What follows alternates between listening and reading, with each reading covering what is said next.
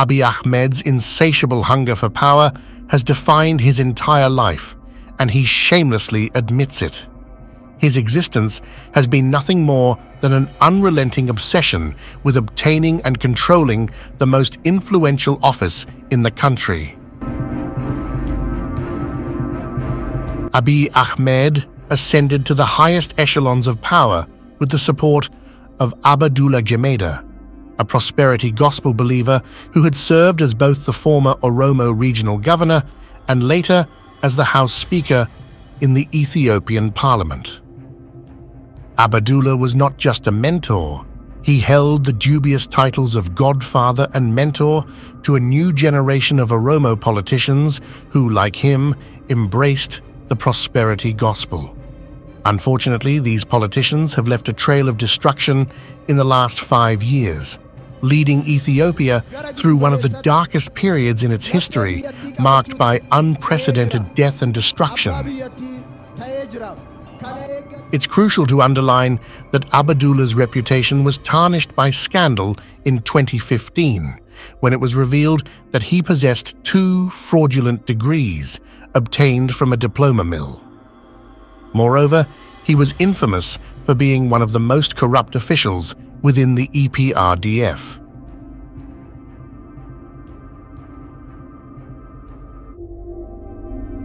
Abiy, according to his own admission, had worked as a spy for the NSA for many years, earning recognition within the intelligence community. However, as he advanced his political career, he took a strategic approach, patiently waiting for the right moment to cultivate relationships within the US evangelical political establishment. Abiy Ahmed had been actively working to foster connections with US evangelicals for years. His dream was eventually realized in 2016 when he had the opportunity to meet Senator Inhofe. During this meeting, he seized the moment to present himself as someone who had embarked on a personal journey to embrace Christianity, emphasizing his Muslim background and how he had discovered Jesus Christ. This narrative particularly captured the attention of the U.S. delegation. I met Abiy for the first time in February of 2016 at a leaders' breakfast where he told the story of his journey in faith in Jesus. Very, very articulate, something that no one would forget about. We met again a year later where we prayed and talked. Senator Inhofe, a former Oklahoma senator and prominent climate change denier, faced allegations of corruption during his time in office. His home state among the 8 poorest in the U.S. Because we keep hearing that 2014 has been the warmest year on record. I asked the chair, you know what this is? It's a snowball. And that's just from outside here. So it's very, very cold out, very unseasonal. So here, Mr. President, catch that. During Senator Inhofe's introduction of Abiy in the Senate, he made numerous grandiose and factually inaccurate statements. Among these statements were claims that inaccurately referred to Abiy as a medical doctor and hailed him as the most highly educated African leader, despite factual inaccuracies. By selecting a new prime minister, and who is this? His name was Abiy Ahmed, a doctor, a medical doctor, a doctor. We took a cursory look at that, and we believe he is the most highly educated prime minister in the history of the continent. Now, here's a guy who's the highest educated prime minister, we think, in the entire history of the entire continent of Africa. It's commonly known that Abiy did not write his doctoral dissertation. Someone else wrote it for him. My name is Abiy Ahmed. I'm going to present my PhD proposal. Abiy's educational background has been a subject of skepticism, with notable concerns regarding the legitimacy of his academic credentials. Allegations of substantial plagiarism in his doctoral dissertation have cast doubts on the originality of his research and academic integrity. These doubts extend to gaps in his educational history, questioning whether he completed high school, attained a bachelor's degree, or successfully obtained a master's degree.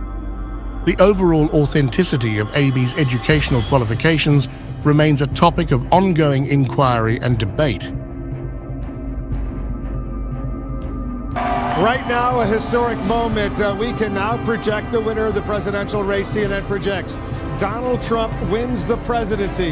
The year 2016 was indeed a pivotal moment for Abiy and held great significance in global politics. The election of Donald Trump as the US president had far-reaching implications. Trump's presidency saw the rise of the evangelical establishment, which wielded significant influence not only in domestic matters, but also in shaping various aspects of US institutions, including foreign policy. In 2017, Trump appointed Michael A. Rayner as the US ambassador to Ethiopia. In a televised address, Haile Mariam Desalegn said his resignation. April 2nd, 2018, Abiy finally became a Prime Minister of Ethiopia. There is a growing consensus that the United States played a significant role in supporting and influencing the election and appointment of Dr. Abiy Ahmed as Prime Minister of Ethiopia in 2018, effectively thwarting the TPLF's efforts to regain power. This sentiment was reinforced during a conference organized by Mekelle University, where a retired TPLF official, Sebat Nega, confidently asserted that the US government actively advocated for Abiy Ahmed's appointment. However, it's worth noting that the US ambassador publicly denied any direct involvement in Abiy Ahmed's election within the EPRDF.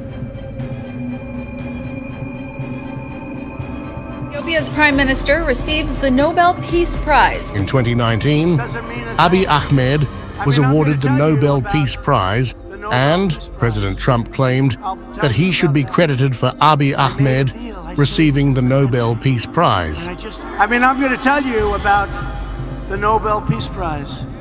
I'll tell you about that. I made a deal. I saved a country. And I just heard that the head of that country is now getting the Nobel Peace Prize for saving the country. I said, what, did I have something to do with it? Yeah, but you know, that's the way it is. Abiy Ahmed extended an invitation to John Lee Anderson in an attempt to improve his image and gain coverage on New Yorker magazine. However, this move had the opposite effect, resulting in an unintended outcome. During a helicopter trip through the countryside, he turned away from the view and declared how much he loved the US. "Really," he said, "America is a beautiful country, and the Americans are very good people, and I know the country, maybe better than some Americans. I've driven from Washington all the way to California. After Abiy's time in the military, he worked for the government in cybersecurity and intelligence and spent some time in US training programs. In the Iraq War, I fought with them," he said. "I was the one who would send intelligence from this part of the world to the NSA on Sudan and Yemen and Somalia. The NSA knows me. I would fight and die for America." Abiy gave a disgusted wave of his hand. Then these guys came. He was referring to the Biden administration. They don't know who their true friends are.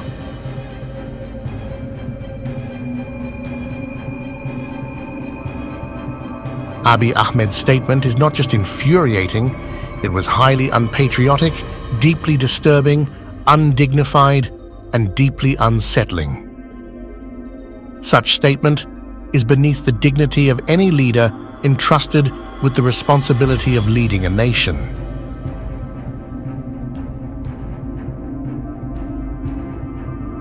Abiy Ahmed's decision to accept Trump's negotiation offer with Egypt and Sudan on the Nile Dam was not just naive.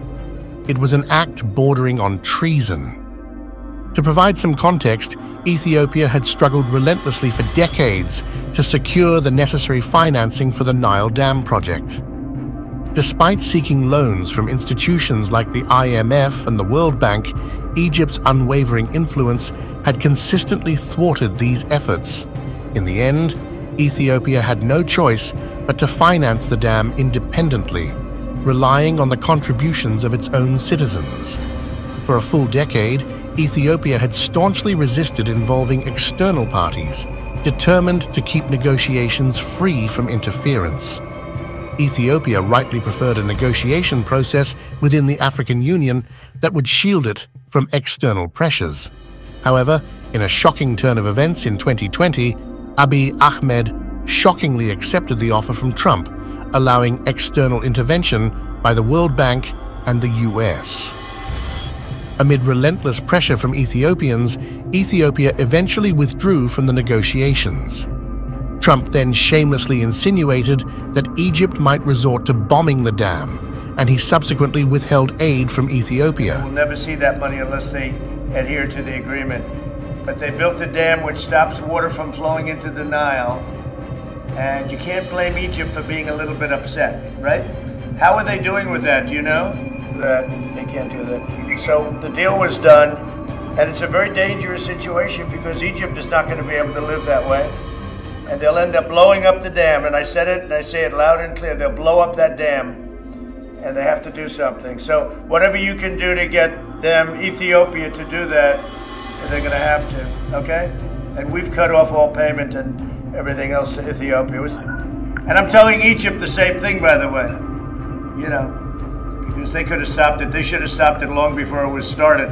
I said, how do you let it get built and then you say they have a dam, you know? United States has become inextricably entangled in the intricate tapestry of Ethiopian politics, both directly and indirectly contributing to the ascension of Prime Minister Abiy Ahmed and the Oromo nationalists. As we cast our gaze upon the tumultuous events that have engulfed Ethiopia over the past 5 years, it becomes increasingly evident that the US bears a profound moral responsibility to alleviate the suffering of the Ethiopian people. The current trajectory of Ethiopia appears perilous, and should it implode, the consequences could be catastrophic, extending far beyond its borders. With its population of 120 million, Ethiopia is teetering on the brink of internal collapse. The potential for a failed state scenario is a distressing specter, carrying with it the grim prospects of a migration crisis, a security vacuum in the volatile Red Sea corridor, and an existential threat posed by terrorists exploiting the chaos. The disintegration of a nation of this scale would be unprecedented in modern history. Somalia, sharing language, religion, and approximately 8 million people, serves as a poignant example of the challenges involved in reuniting a divided nation after decades of turmoil. Prime Minister Abiy Ahmed's tenure has been marred by a disconcerting disregard for democratic principles and a reluctance to embrace the reforms urgently needed in the digital age. The archaic governance methods reminiscent of the 1950s have become untenable in an era where information technology empowers citizens and fuels their aspirations for democracy and progress. Abiy must recognize that the Ethiopian people's call for a democratic future cannot be ignored any longer. The United States, as a global leader and champion of democracy and human rights, is uniquely poised to support and catalyze efforts to democratize Ethiopia. This is not just an option, but an absolute moral imperative. The suffering endured by the Ethiopian people, trapped in an unending cycle of political upheaval and instability, demands the attention of the world. The US has a duty to employ its influence and diplomatic channels to aid Ethiopians in achieving the democratic future they so ardently desire. In conclusion, the United States' historical involvement in Ethiopian politics, coupled with its global standing as a protector of democratic values, places it in a unique position to positively shape Ethiopia's future. It is incumbent upon the US to uphold its moral responsibility by supporting the Ethiopian people in their quest for democracy and rule of law.